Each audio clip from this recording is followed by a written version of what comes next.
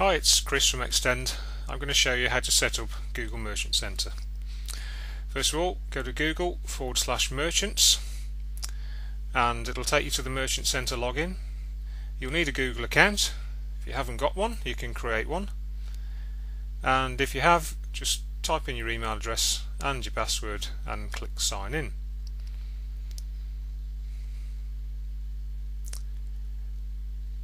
Here we are at the Merchant Center. First thing you need to do is choose your location. Click continue.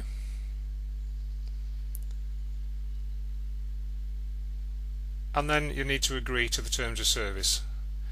Scroll to the bottom of the screen, tick the radio button and click on continue.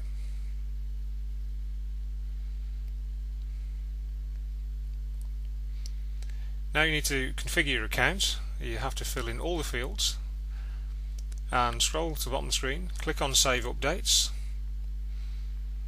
and that's pretty much it. Your Google Merchant Center is set up. First thing to do, add a data feed from the menu on the left. Click on Data Feed, come over here, click on New Data Feed, and I'm going to show you a quick way to add a product. So you click on the guidelines link in the middle of this screen, and on there you'll see there's a link to sample.xls. It's just there. Click on that and it'll download a sample Excel file with some products in it.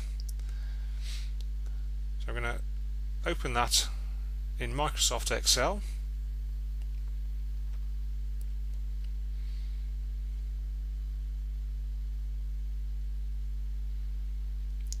Just takes a little while to open, and then I think we'll move that screen over a bit so you can see it.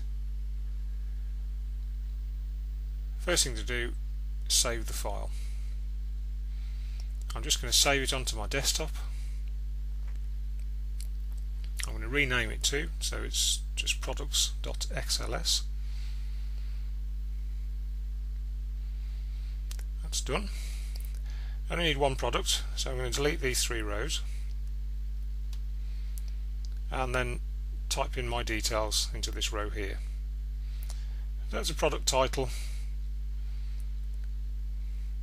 product description, and you want to make the product description keyword rich, so whatever keywords you think people are searching, make sure they're in your description.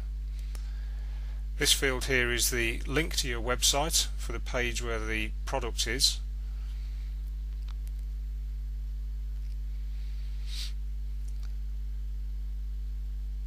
If I can spell that right, it will be there. There are some fields you have to fill in, like the price. You don't have to fill in brand. You do have to fill in condition. You can add an image link if you want to, and these few fields at the end, we don't need those. So we can save that and we can get out of Excel. So if we go back to the Merchant Center, and I can add a data feed, so tell it the name, which is products.xls. Save my changes, and now I can manually upload that file. Click on the manual upload link, choose the file from the desktop. There it is, products.xls. Open that, upload and process this file, and my Google Merchant Center should be ready fairly soon.